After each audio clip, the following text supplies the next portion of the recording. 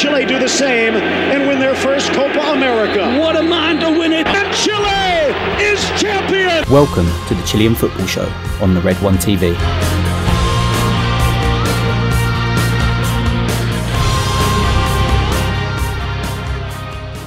Hello everyone, and thanks for joining us. This is episode 2 now of the Chilean Football Show on the Red One TV. I'm your host and moderator, Tom Sneff. This is a 1-hour show dedicated to Chilean football in English, where we'll cover La Roja, Primera Division, Chileans Abroad, and everything in between. I would like to announce a partnership with Chile Today News, who is the only multimedia news platform in Chile that covers news in English. Our good friend, Boris van der Spek, is the owner. Before I go around and say hi to the team, I want to introduce the newest member of our panel, Daniel Campos. Daniel, how are you? Hi, how are you? Thank you for having me. It's a pleasure, and I think there's plenty to delve into. Mm-hmm. Definitely, with everything that you've mentioned, with Chilean football. So thank you for having me. Perfect. Well, why don't you tell us a little bit about yourself, since in the inaugural episode we all introduced ourselves and what we're doing currently. Yeah, just quickly, I'm of Chilean parents, from Sydney, Australia. So that makes me an Australian. Another country where the round ball, the beautiful game, is not number one. Doesn't capture everyone's hearts and minds, but it's definitely a game that has grown over the years. So yeah, I've had an upbringing where my football's not oval shaped; it's round, and that's a story in itself. You gotta fight a lot against the current there, but definitely something that forms a part of your identity. I did have a brief spell in the game professionally as a goalkeeper. In Australia, here in Chile, and in a few of the lower leagues as well in Europe. But that was cut short, and I've spent the last, if I do my maths, probably 12 or 13 years in coaching. I'm a goalkeeper coach myself, and also been a writer, analyst, pundit. So it's definitely these kind of panels and talk shows are definitely something up my alley. So again, thank you for having me. And like you said, there's plenty to talk about. Well, we appreciate you being here. Martin joined us for the first episode, but now he has since left for personal reasons. Anyhow, Matias, how are you doing? I'm doing well, thanks. Still struggling to come to terms with the two results, but struggling on. How are you? Dude, you're doing well. Alex, how is everything also in England? I think I'm probably doing a bit better than Matias at the moment. Nicolas, what's happening in Chile? Well, how are you doing, guys? Nice to see you again. Well, here we are, the day after. We're still looking back. We're still trying to read what happened in the matches to get an explanation. Well, at least mine are more positive than negative. So we will be talking about that, as you said. And well, I'm very happy to have our second episode to tell the people about the Chilean football. So here we go. Here we go, is indeed. And in case you don't know, Chile played 2 qualifying matches in the first 2 fixtures of CONMEBOL qualifying. First game, Chile lost. A very controversial VAR decision. What led to the event. Explanation being that the hand was in a natural position. First, I want to get before we dive into VAR, just to give fans a little preview. We'll talk about VAR later, but first, I just want to get your first impressions of the first 20 minutes of how Chile kicked off against a very, very powerful Uruguayan side. Matias, why don't you kick us off? I must say, I was actually quite pleasantly surprised with how they played in that Uruguay game. I mean, I think unlike a couple of the guys on this podcast, maybe it was the natural pessimist in me. I wasn't really expecting much from the team. But I mean, I think you could argue that game against Uruguay, despite the end result, was perhaps one of the best games for me anyway that the team has played under Reinaldo Rueda. They looked solid. I really liked the makeshift defence, and I think overall there were a lot of positives to take from that game. And then obviously you have the end result, which I don't think reflects how well the team performed in that match.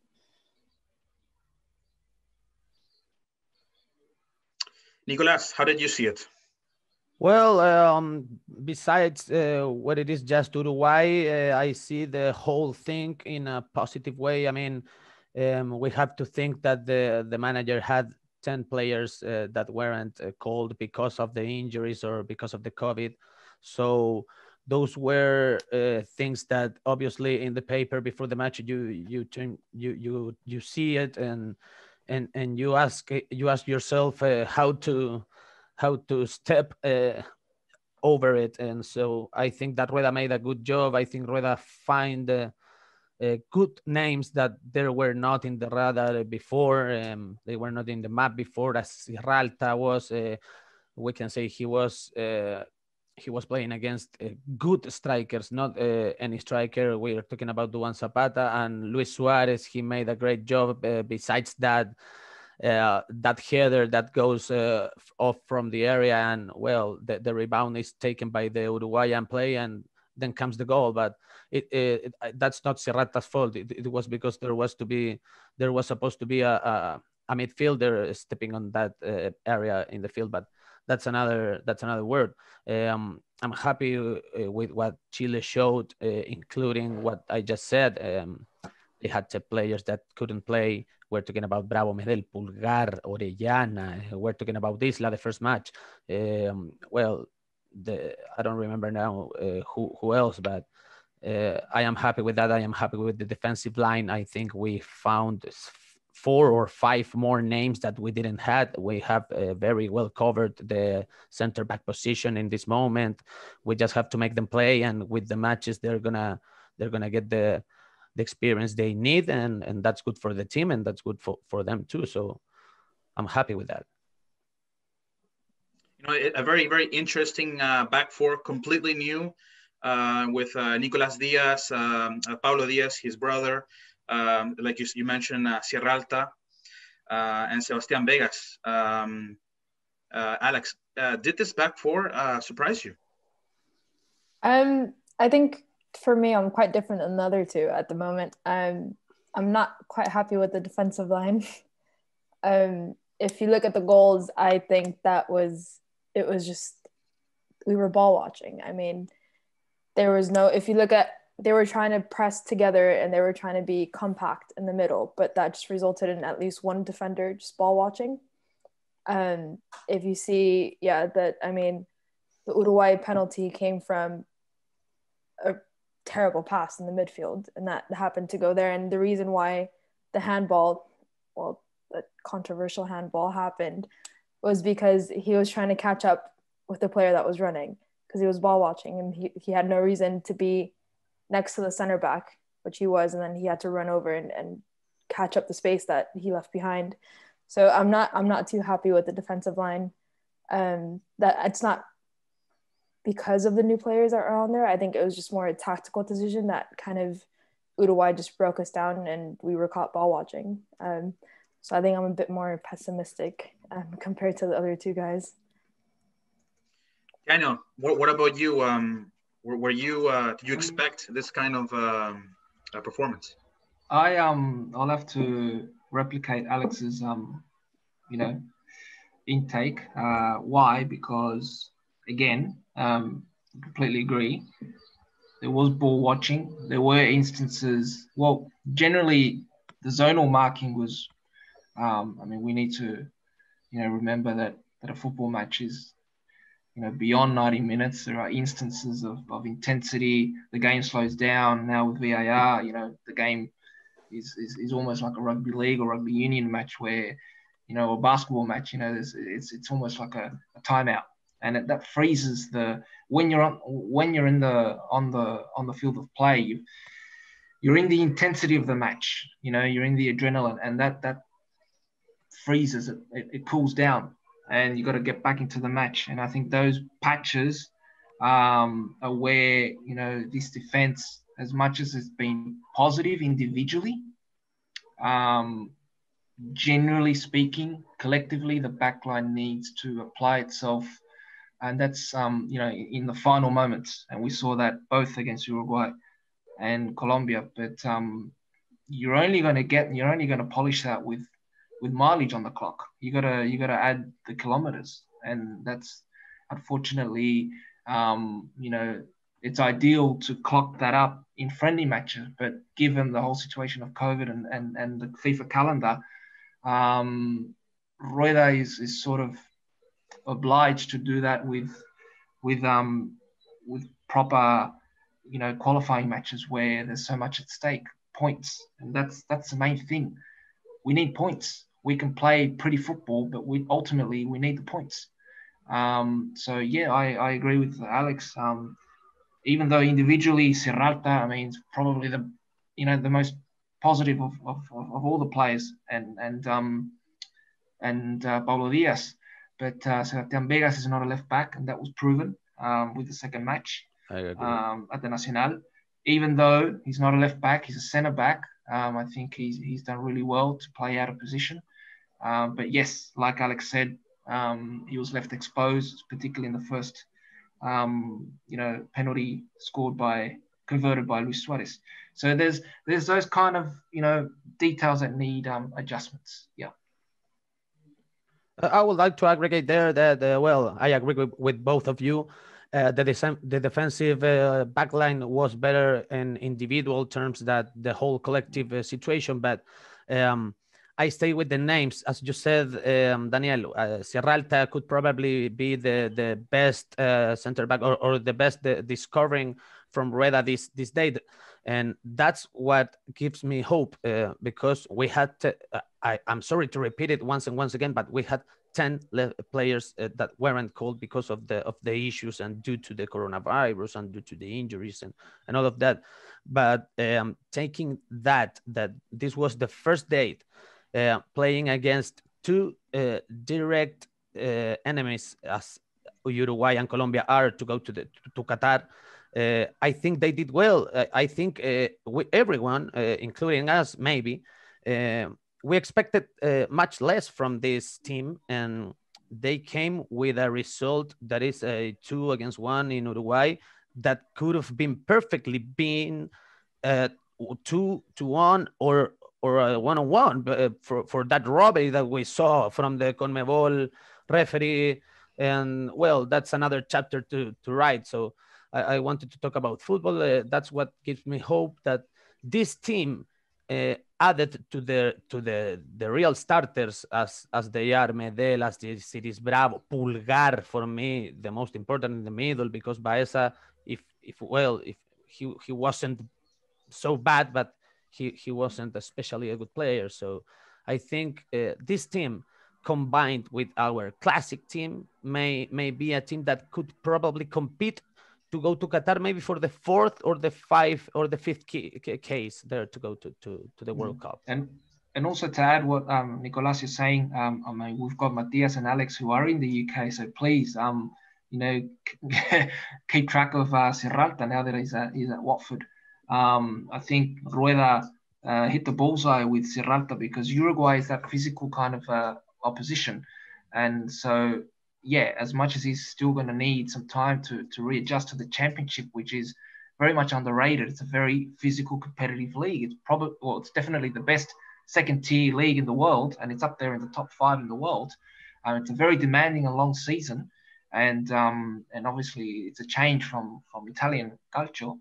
So he's done very well, and he fitted very well against the physicality demanded against Uruguay, and then last night against Colombia. So yeah, please keep track of them, because he's now in the UK.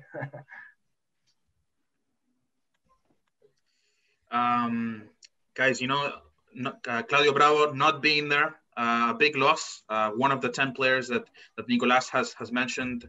Arias going in the first game against Uruguay, and Brian Cortes in the second game. Nicolas mentioned it in the last episode. Very surprised call-up. He's not even starting goalkeeper at Colo-Colo. Different story for Brian Cortes, but a lot of people had doubts on him. Matias, what do you think of the goalkeeping overall? I mean, again, actually pleasantly surprised with what I saw from both of them.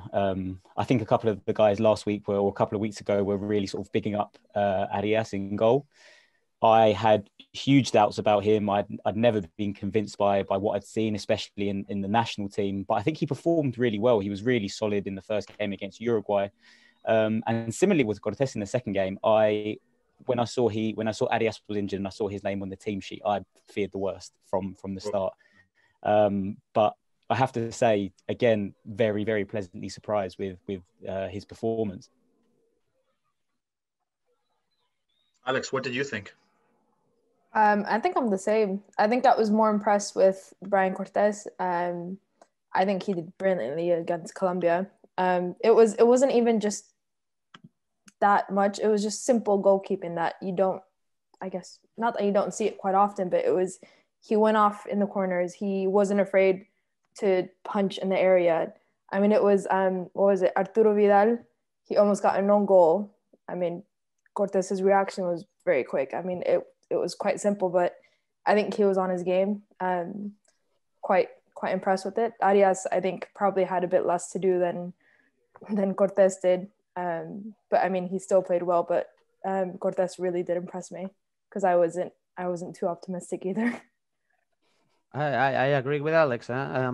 He was good, especially in the air balls from the corners and on the free kicks. He was especially good on that space. And to add to that, he shouted a lot. If you see the match again, you can see that he shouted a lot to his teammates, and that's something that we ask for a goalkeeper to have. I mean, his leadership. If he didn't have a leadership, well, he demonstrated yesterday, and it was necessary. He was ordering his teammates what to do, where to step in the field, and we could hear it with the ones we were watching the match. So that's an important point to add, and I'm very surprised too with his match. I didn't expect it much because of the matches he was playing for Colo-Colo, not good at all. But that shows us that we have to make the analysis after the matches and not before. I'm actually going to have to disagree a little bit here. I think both of the two goals that Arias and Cortes allowed, I don't think they had a chance. I think they did what you would expect from a goalkeeper, to give you security. But at the same time, I think we definitely need to find we either have to hope that Bravos plays until he's 40, or maybe look at another option in the back. I would have to say that I think that the goals that we conceded were mostly defensive errors rather than goalkeeping errors. I absolutely agree, but I want to add there that against Colombia, Cortes had no hand-to-hand duels, I don't know how to say it, against the strikers, because that was a good work from our defense. I think he just had to take balls from the corners and go. As I said before, he was good at the air balls. He had no one-on-one match with another player. So I think well, that's a good work from our defense, but I have nothing to say about Cortes. As I said, I expected less, and he just did a good work. Not especially a great match, but a good match, and that's good for him and good for the team. Yeah, we also got to consider Brian Cortes is at a Colo-Colo side that is very depleted in the back line. He's very exposed, and the results. Obviously, if you check the table, Colo-Colo is second last. And if it's not for Cortes, the results will be worse. He's pulling off 2-3 saves a match when he's on the pitch. So he's alternating with Miguel Pinto, but he's got a lot of work when he's being called up. So he's been very bold, and he was definitely up for the task. VAR went against us, then it went in favor of us. Against Uruguay, it went against us. It's interesting because I was going for groceries, and I was it was the 89th minute, and I was in the parking lot, heading home, and you almost have a feeling, that Uruguay, historically they always score in the last minute. You look at the history of Uruguay, you can never be satisfied. Doesn't matter if you're up by 1 or 2 goals. Last minute, Uruguay in the history has always scored. And not always, but in big matches, I have to say, you cannot leave yourself exposed like that. I thought that VAR, I think they were very, even though I don't understand the decision at all. You look at it again and again and again, and if he called the first one against Sierra Alta, and how does he not call the second one? Matias, you can unleash yourself. Where to begin? I think, the only feasible explanation for not giving the Chile the penalty in the final minute, in particular, as you said, after giving a penalty in favour of Uruguay, that's a very debatable penalty anyway. But the only explanation is, they made a conscious effort not to give that penalty against Uruguay at home in the last minute. I don't think there's any way 4 or 5 officials can have video replays of that footage and not think it's a penalty. It's just beyond me. And would rather not get into CONMEBOL's past antics, but if you look at the history of the level of officiating on the continent as a whole, and then you bring in VAR, which some of the best referees in the world have struggled with, as we saw at the World Cup, at the Women's World Cup, to put some of the worst referees, and in our case, the least experienced referee. That Paraguayan was officiating in his first qualifiers that game. You can't put somebody that inexperienced in charge, and obviously adding the complications of VAR onto an already, let's say, poor, low-level set of referees is never going to end well. And like we saw for the rest of the fixtures, it wasn't just the Chile game that saw controversy. I think in the first game, Paraguay, Zambrano should have been sent off for a clear punch from Almiron that wasn't given. And then obviously Brazil, Peru last night, Richarlison's elbow, not sent off. And then again in the final minute, that penalty given and not checked on Neymar. Where is the foul there?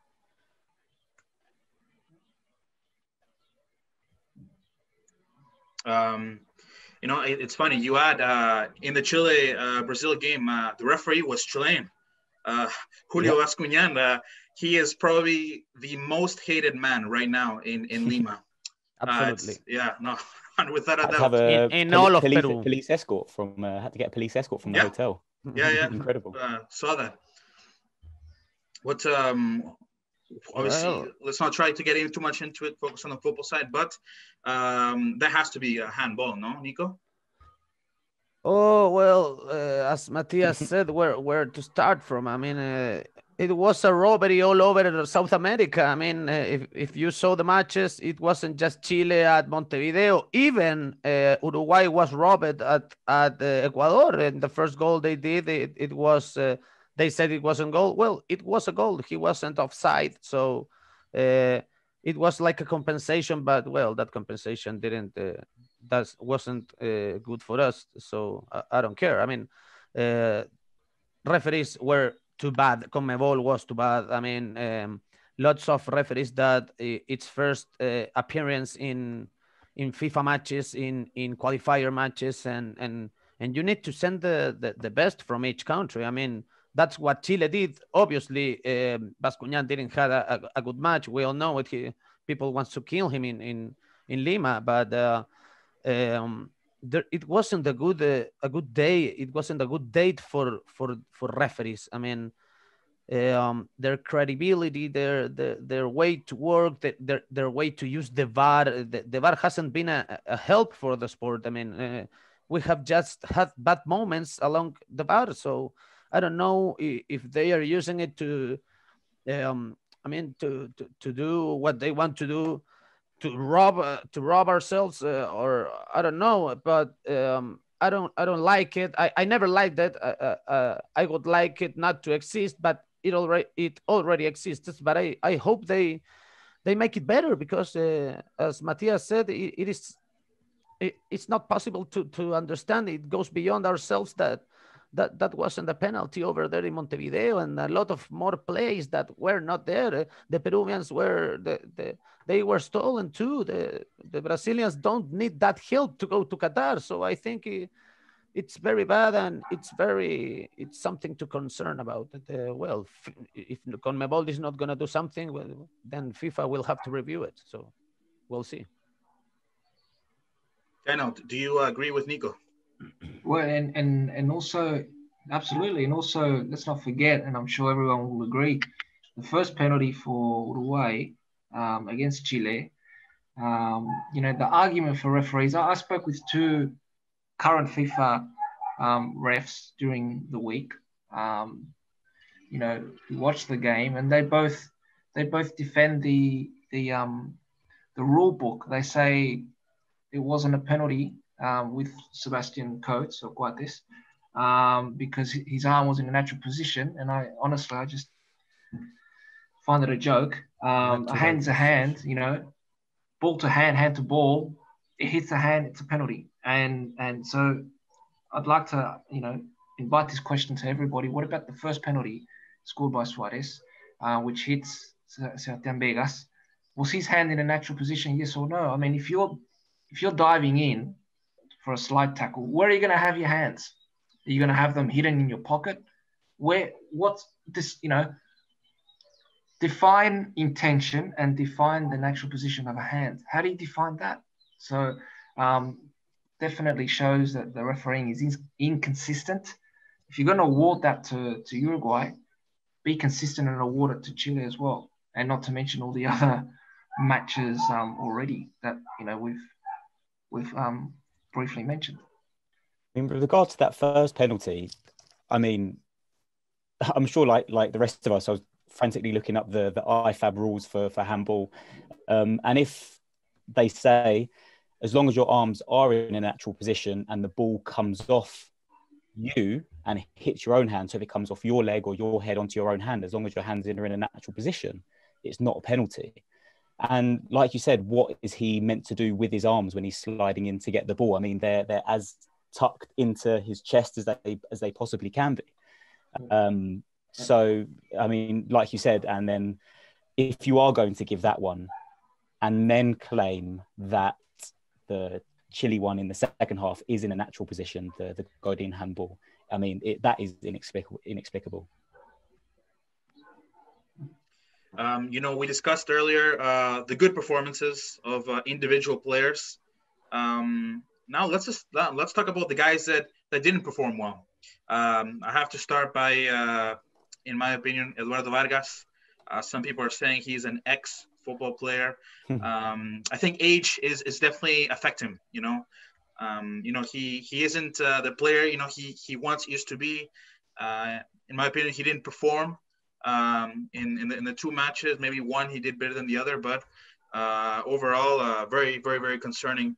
We have to find a new number 9. Nico, I know you follow Universidad de Chile very closely, and I've reported on them for years. Do you see it the same way, or do you think Eduardo Vargas has more left in the tank? Obviously, it's normal at this age for players like him to start to decline in level. Eduardo Vargas has turned himself in a player that cannot generate danger by himself. He has just turned into a player who is a finisher. He needs to be alimentado. He needs to receive passes, lots of passes, but he needs to receive the last pass and with lots of spaces to make the goal. The Eduardo Vargas from Universidad de Chile, that was almost 10 years ago. As I said before, it was a player who could create his own opportunities to leave behind two rivals, and now that is something that he don't do. Eduardo Vargas has turned into a lazy player. He doesn't like to help his teammates. He doesn't like to run. He doesn't like to create football. As I said, he wants to be as near as the area as possible to finish plays, but he's not the player he used to be. And as I have always said, in the national team, he has nothing to demonstrate to us because he has lots of goals. He's the second historic scorer behind Alexis. But those things in some moment of your life starts to end, and you have to find options. For me, nowadays, Chile has no strikers to call. Besides the Felipe Mora, the only one who is playing and scoring goals. But Eduardo Vargas's game is not what I like the most, and for a few years already, I have been saying it for those along those years. So I don't know what happens. I also think that if he's more well-rounded by better players, he could improve. That's something else too. But nowadays, Vargas has not the level to play in the national team. But the other problem is that he has no one behind him. I mean, there's not another one. Yesterday, Rueda had to look at the bench, and there was just Venegas, Meneses, Davila. None of them in a good moment at being a striker as we needed. Who else? Lorenzo Reyes. We didn't have a bench. We didn't have options. So that's what made us lose for my vision. I mean, and about Eduardo Vargas to finish. Well, he's gonna keep being called. I think he's gonna keep coming to the team, and if he's good, well received. But if he's not, he has to go or to the bench or get out of the list. But that is not the Eduardo Vargas that we know. I mean, if Humberto Suazo keeps scoring goals for La Serena, give him the call up again. Yeah. Well, he scored a golazo, huh? Yeah, we're getting that desperate now. Yeah. I mean, why not? You know, it's a very big problem. Who really replaces Eduardo Vargas once he's gone? And right now, he's not playing very well for La Roja. Alex, who stands out to you? Who maybe should be given a chance? You look at that bench. It wasn't very young, you know. Leandro Venegas, 31 years old from Palestina. You know, some guys weren't called up, but it doesn't seem to be a generational change. How about Humberto Suazo? Matias just mentioned him, but yeah.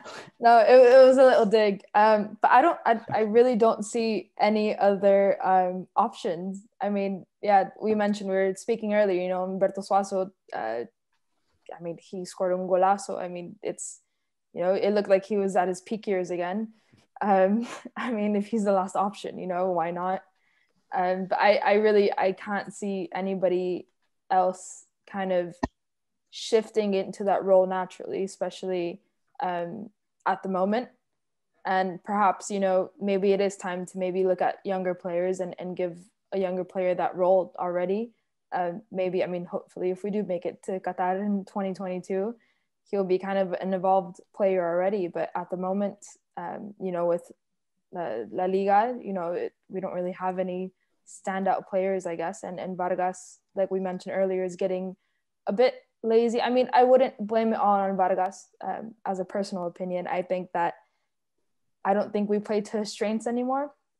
Obviously, he doesn't have the same strengths as he did at his peak. I mean, like Nico said, you know, he used to be able to create goals out of nothing, and that was absolutely amazing. But now he doesn't have that, and that's been for a few years. You know, I think at one point he was set to go to a big team, and then he ended up in Mexico, and I think that just kind of killed his kind of scoring hunger to a certain extent. But I think for the most part in the striker role, I don't think we play to our strengths.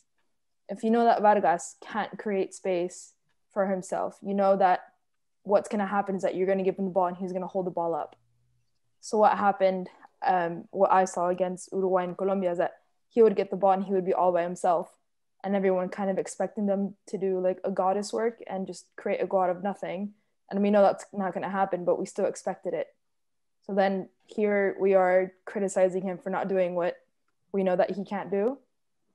So I think, there's not many other options to replace him, but I also think that he's still a great finisher. You know, that's not going to go away no matter how lazy he is. So I think that maybe, you know, start looking at younger players, but also start playing to our strengths and stop trying to be a team that maybe we're not. I mean, well, just to put it on record, Matias. Suazo is in the shape of his life. I mean, he's in better shape now than he was a few years ago. But regardless, on a serious note, I completely agree with Alex. I don't think there is a replacement. I think Vargas is our striker still. And I think a lot of the blame for his recent performances with the team falls on Rueda. If you look at the managers that he's played under for the national team, whether he's been scoring goals or not at club level, he's always performed when he's come to the national team. And like Alex said, the team has been brilliant around playing to his strengths. He's not going to create you a chance out of nothing, but he's brilliant in front of goal. He's brilliant at finding space, and he's brilliant at playing, let's say, up alongside Alexis Sanchez. And I think he has been one of several players that have either stagnated under Rueda or have actually regressed. I mean, if you were to look at any of the golden generation, Alexis is Alexis when he plays for the national team. Vidal is Vidal. They're always going to be at a high level. But I think Rueda's got away from the things that even under, you know, Pizzi was much maligned in charge of Chile. But even he got goals and he got the best out of Vargas. And I think he's still the best striker we have. He's still the best finisher we have. And it's down to the manager to fit him into the team and to provide him with support. I would like to add there that it is not only the best finisher we have, it's the only finisher we have. And that's the problem with Vargas. That's precisely our problem. There's no a player behind him saying, hey, here I am, I'm an option too. I think there is one, as we said with Daniel, and he is Felipe Mora. Felipe Mora is playing very well in the Portland, what is the name of the team? Portland Timbers in the MLS. In the Portland Timbers in the MLS.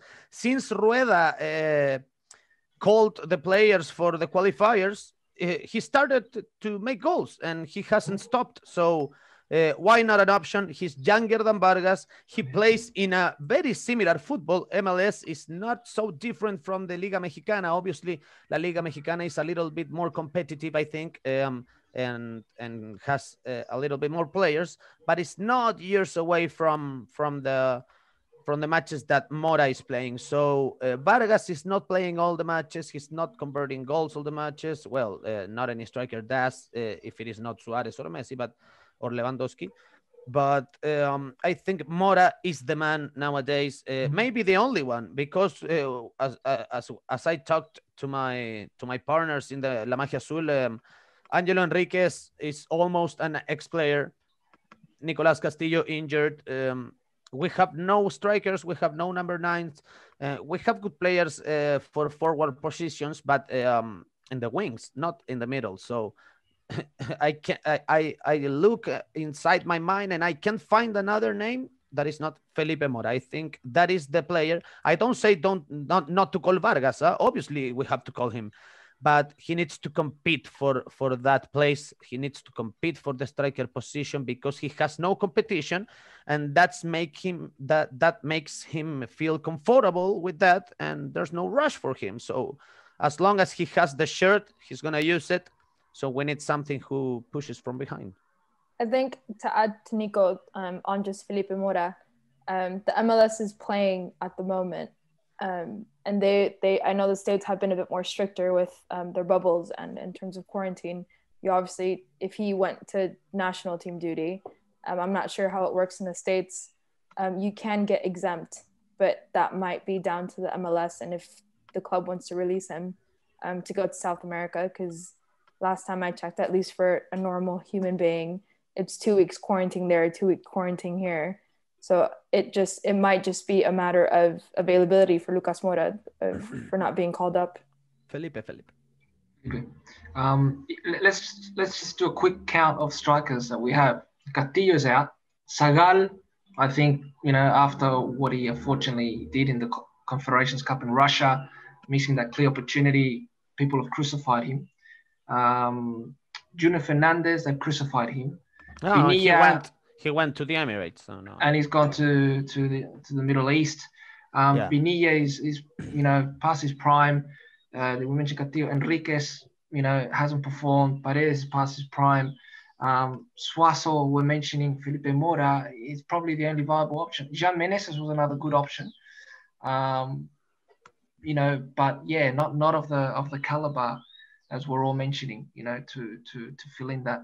Because a number 9 needs to be a poacher. He needs to be there at the right moment, at the right time, and have that, which is what Falcao did to score our equalizer. He's there at the right moment, at the right time. It doesn't matter if he hit it with the nose or with the arm, or it doesn't matter if he hits the arm, but it doesn't matter now with CONMEBOL refereeing. But you've got to be there you've got to be a poacher, and we need that. But we don't have.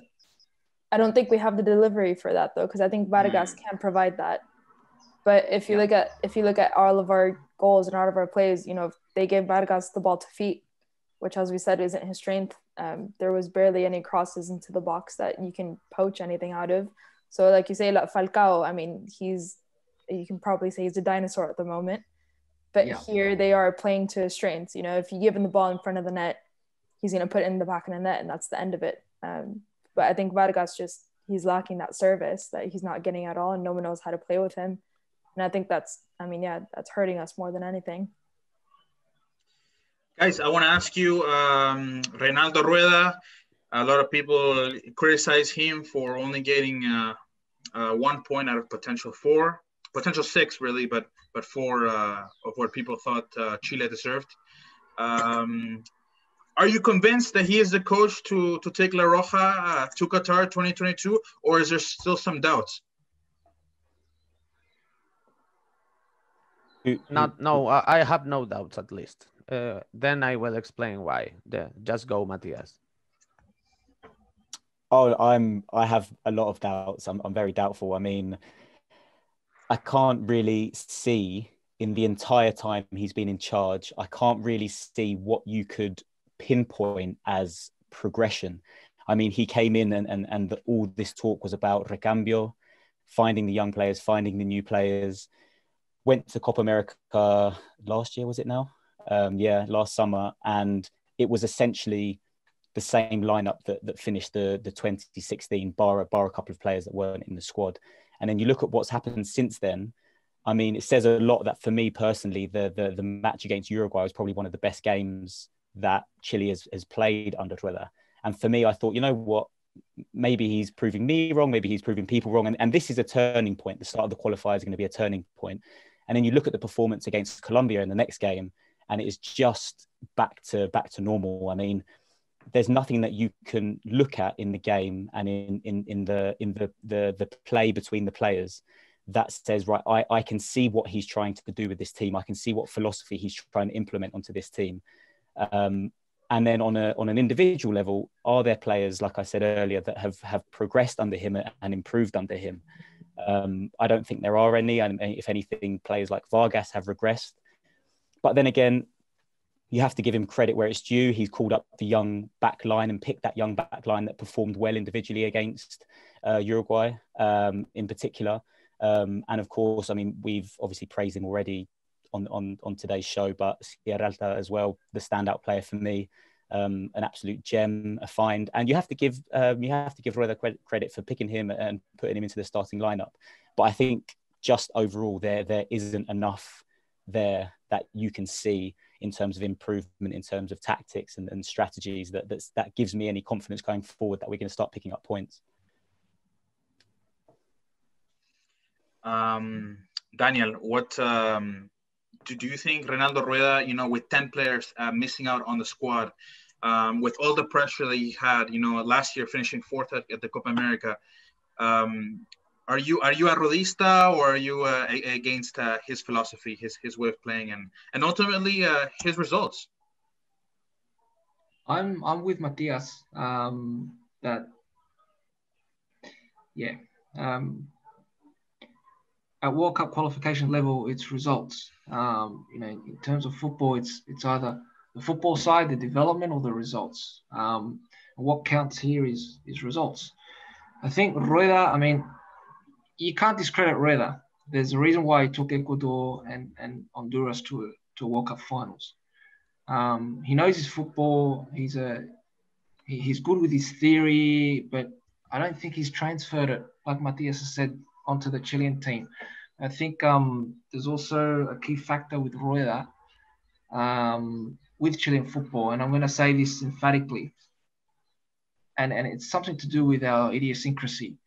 A Chilean football manager, national team manager for Chile, needs to be disciplinarian. You almost got to be almost military type. You've got to draw the line in the sand. You've got to be tough. Like Bielsa did that.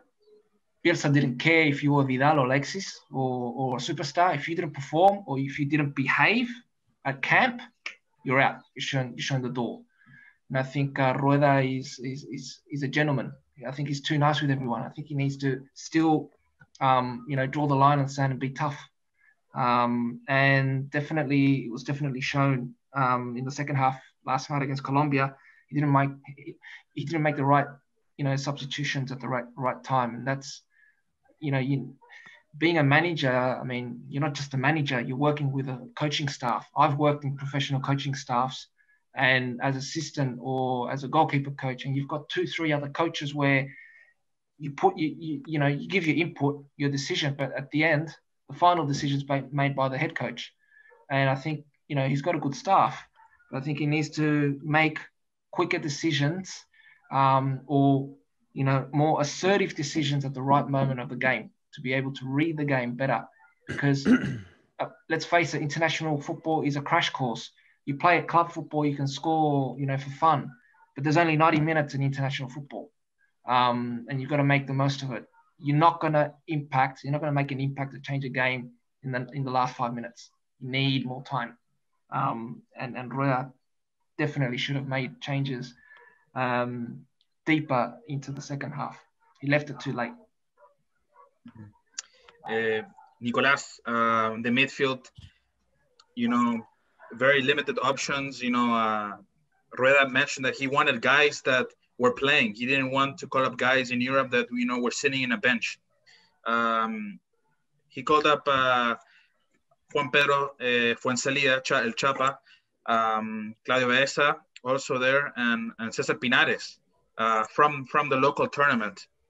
Were you happy? Did they, from obviously the level of the local tournament, to play for the national team against national teams like Colombia, like Uruguay, did they live up to expectations? Yeah, because the expectations were low. We can't expect nothing from players. I have nothing against Chapa and Pinares, but they are coming from a Católica which played a very bad tournament on Copa Libertadores. So what could we expect for a qualifying game? I didn't expect much from both. And even though Pinares made a good pass for Isla, that was the Alexis's goal. So I was happy at last with that, but I would have preferred Puig. I would have preferred, I don't know, another players. Well, we don't have too much too. So, and that's the point that I want to talk about. What was Daniel talking about Rueda's process? I mean, he has done what he could. Yesterday he played for the first time in the national stadium, in the Estadio Nacional, and he has been the manager for 3 years. So it's not his fault too. He has had many problems to perform. He couldn't have matches because of the social issues here in Chile, and afterwards for the coronavirus. So yeah, it has been an accidental working time for Rueda, and it's not his fault at all. I think he has done a good job, a very good job with finding players. He used Angelo Zagala and all of those players in friendly matches, and they are not here anymore. So that's what we knew. We knew they didn't had the level for this team, and he left them out. So he's doing what is right for me. Besides the non-calling of Mena or Diaz, that's another that's another page. He called what he had, and the injuries, well, but Rueda has a deeper problem, and the Chilean football has a deeper problem, as Daniel said. Besides our idiosyncrasy problem that we need the discipline. Well, this is not fault of the trainer. It's a fault for me of ANFP and the clubs and the Chilean clubs. We can't ask Rueda to invent out of nowhere a left back, a central midfielder, a striker. If Chilean football clubs don't do it. Here, players don't play till they have 21, 22 years because they find they are too young or too green, as we said here, not mature at all. So they debutate late. They have no competition when they are young. So that's fault of the clubs. Rueda has no options because the clubs haven't got players out from their divisions. So that's why I say I stay with this manager. He's one of the good managers in America. That there's no doubt about it. I mean, he took Honduras to the World Cup. He took Ecuador to a World Cup. He won a Libertadores Cup. He went to a Sudamericana final with Flamengo. I don't think that was a gift from anyone. That's a trainer. That's a manager who works. He has demonstrated with 10 players less, and he did 2 good matches, good and competitive matches against direct rivals to go to the World Cup. And besides the accidents, the robbery, and well, the Falcao's goal at the final, it was a good performance of Chile. With what we have, it was a good performance. That's what I stay with. I agree. I think people are too hard on Rueda. I think Rueda needs more credit than he actually deserves. And it's funny because Ricardo Gareca actually said in a press conference I was watching on Movistar, these are just the first 2 matches. Yes, of course, points matter, and a lot of points were lost in this occasion. But at the same time, it's 18 fixtures to the World Cup. So at the end of the day, this is what Chile has. This is what Chile has right now. 18 left. And right now you have to think national team made up of 30 players. Some national teams have more depth than others. Some national teams, besides the 20 players, you don't have anybody else. Some can expand to 30, 40. But at the end of the day, Chile has what they have, and that's it. Chile next month playing against 2 very, very good teams. Matias, how do you think Chile will do? They have to bounce back against a very good Peruvian side and a Venezuelan side that sometimes is taken underrated. I mean, I completely agree with what Nicolas said about the state of the ANFP and about the domestic league and the club's inability to produce players and get them playing at a high level. But if you take, for example, the 2 positions you mentioned in midfield and left back that Chilean clubs aren't able to produce. That was just an example, yeah. No, but just as an example, we have Marcelo Diaz, we have Eugenio Mena that are ready to come in, and they are flaws of Rueda, that he has those players at his disposal. And for some reason, I mean, I'm not sure anyone on here could explain the reason for omitting either of those players. I mean, in particular, Marcelo Diaz, who has never played, I think, under him. So, I mean, going forward, I completely, I might sound like I'm very anti-Rueda, and I probably am, but I can see I can see the other side. I can see the other side of the picture. I know he had a lot of players missing, but then we say, it's just the first 2 qualifiers, and there's a long way to go. But have any of us seen enough in his time in charge to say that we can be convinced that he is building something, that there is a process behind what is happening on the pitch? I haven't been able to see it, and I kind of similar to what Daniel said. It is either results or performances, and I could almost forgive the results in this situation. I could forgive coming out of these first 2 games with only a point if I could see that there was some sort of process, there was some sort of game plan behind what was happening on the pitch, but I don't see that either. Chile got very comfortable against Colombia in the last 10 minutes. I think that's what really led to the tying goal. No, I mean, they were defensive that last 45 minutes, I think. Yeah, and Vargas' substitution wasn't the correct one for me, at least. It wasn't Nicolas Diaz who had to go into the field. I mean, we had no options up front anyway, and you take off the striker and put on another defender. I mean, it doesn't really make sense. It's only going to make us more defensive. What happened there is that Carlos Queiroz, he put another striker, another forward player, and that's why our defensive line went hand on hand. I mean, they were 4 versus 4, so they had no spaces to have one player free to give that help in the midfield. That player was supposed to be Baeza, but well, it was the last 20 minutes, he was tired. And that's why I say the correct substitution was or Lorenzo Reyes to press in the midfield, or I can't believe I'm gonna say this, or Venegas to go up there and press a little bit to the defender side.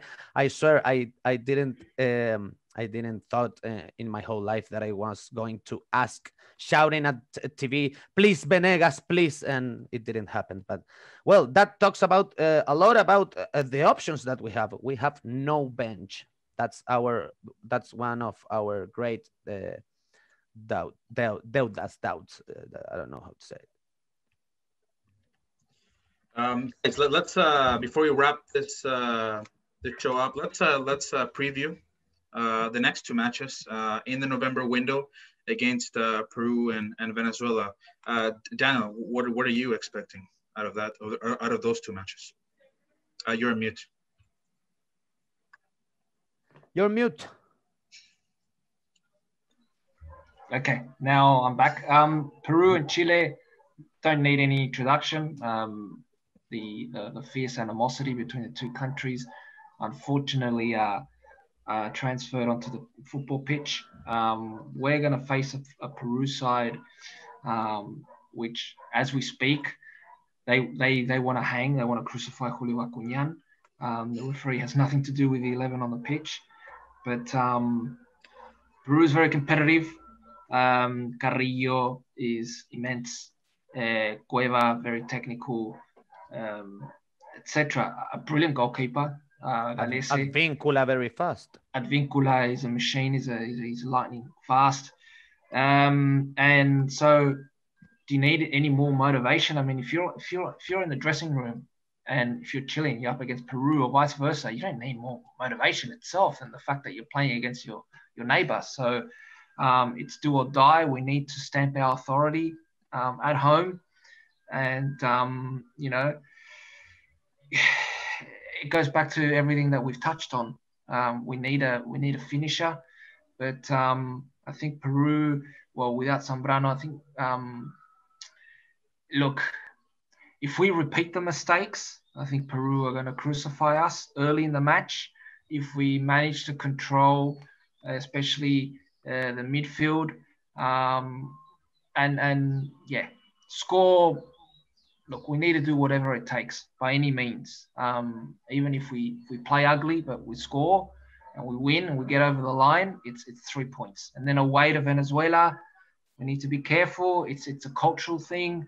Across South America, we tend to look down upon Venezuela. You know, they're a baseball nation. They're not football, but they've grown in stature over the years. It's obviously, statistics say they're the only country that haven't qualified, but you can't underestimate Venezuela. Yes, they were exposed against Colombia at home, away in Barranquilla, but at home, they can trouble you. They can trouble you in dead ball situations. So let's not get, confident and arrogant about that. Playing away in Venezuela is no easy feat. There's climatic and weather conditions as well. We need goals. Either we play pretty, we play ugly. We need to put the ball in the back of the net. Absolutely agree. How do you see it, Alex? Peru being our rivals, and Venezuela, who has players in Europe and has in the past gotten very surprising results in this very competitive region. Yeah, I definitely have to agree with Daniel. Chile Peru. I mean, that's just a classic game. And CONMEBOL, it's something that we look forward to, and it's never been an easy match. Even if Peru weren't at their greatest, it was a match that they showed up for, and that's, I think, now at the moment, giving the status of our national team. I think it's about how Rueda is going to manage the players that he has. Whoever be available for that game, like Daniel mentioned, you're a Chilean player going into a match against Peru, you're going to show up that day no matter what. That's your motivation. You don't need something else. But I think now it's about how Rueda is going to manage that match, whether it be tactical, whether it be intelligence. You don't have to play the prettiest football, but be smart about your play.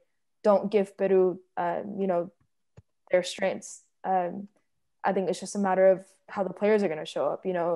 Are we going to be hot-headed that day, which, can easily happen in the Chilean national team? Or are we going to be smart and just play our football and go out for the win, and however that may be?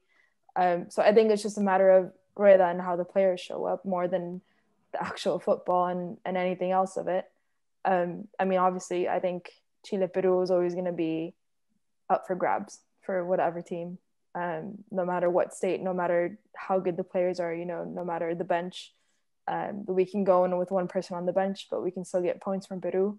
So I can't really do a prediction that well. It's just a matter of who shows up on the day. And for Venezuela, I think it's quite similar. It is true that we tend to kind of put Venezuela as the automatic underdogs when it comes to football. But they have showed it in previous games that they can play football no matter what, even if statistically, they haven't gone to World Cups or they've never been on top. But it's not an easy match. But I do think just because of our level, and I think just because of these two past matches that we've underperformed and we haven't gotten the points that we've needed to, maybe I think that's just a little push on the players that they need. So I think with Venezuela, I think maybe I shouldn't be too optimistic, but I do think that we can get away with 3 points in that game. Nicolas, and then finish off with Matias to wrap up, since we are short on time. It's an obligation to win the 6 points. There is no doubt about that. The players know it. We know it. Rueda knows it. And there are weapons for that. We already saw. We have options to make a good team. I ask, please, to the universe not to get injured to any of our players. I mean, that was for me, the biggest reason of why we didn't perform better than we did. That for me was correct and good. So it depends on that. I repeat it. Chile is a short team. We have not many options, not even in the bench when we have them. But including these 10 players that were missing out of these matches, well, I think it can be another history. It can be another kind of matches, and we're gonna need them. Talking about how to play to get those matches, I mean, well, a Clásico, we already said it. Guys already said against our neighbor Peru. Along history, Chile has won these 2 matches lots of times. That's why I say it's an obligation for the points, for history, and because historically talking, we are a better team, and at least in the papers, at least in the numbers. So that's what we ask for, to get that, I don't know how you call them in English, that mystic from inside, and make it happen. We have to play those matches with something else than football, and we know it. Matias, finish us off. Yeah, I mean, I completely agree with what Nicolas said. I mean, you look at, let's say for the last decade, the last 3 qualifying World Cup qualifying rounds, Chile, you would look at fixtures against Peru and Venezuela, and it wouldn't be guaranteed, but you'd feel very confident of getting 6 points from those games. But the same thing happened to me last night, I was looking at the upcoming fixtures after having just got a point from these first two games. I was like, okay, that's 6 points against Peru and Venezuela. I kind of had to shake myself out of that and kind of think Chile are very much on the down, and Peru and Venezuela, two teams very much on the rise at the moment. And there's no guarantees that we're going to get 6 points from those two games. There's no guarantees we're going to get even 4 points from those two games. So I think Chile have been one of the best teams in South America for the last decade, and they are no longer up there. And they, as I had to last night, Chilean players also need to adapt to that mentality that they are no longer the best team or one of the best teams in South America. But against Peru, I mean, I think it's an old cliche, but team form does go out of the window in one of those Clásicos. But I mean, the last two games we played against them, that humiliation in the Copa America, coupled with the humiliation in the friendly in the States, doesn't fill me with confidence. But you would hope that Rueda had learned his lessons from those two games, because I think, you know what, if it's 3 points or less from these two games, I mean, you could make an argument that he probably shouldn't continue. Yeah, no doubt about it. That's why I said an obligation. Yeah. It's a must win. It's a must win for Chile, and we will all be watching for sure. Thank you everyone for watching and listening to the show, episode 2 on YouTube. I want to, from myself and for the rest of my team, thanks again, and join us next time.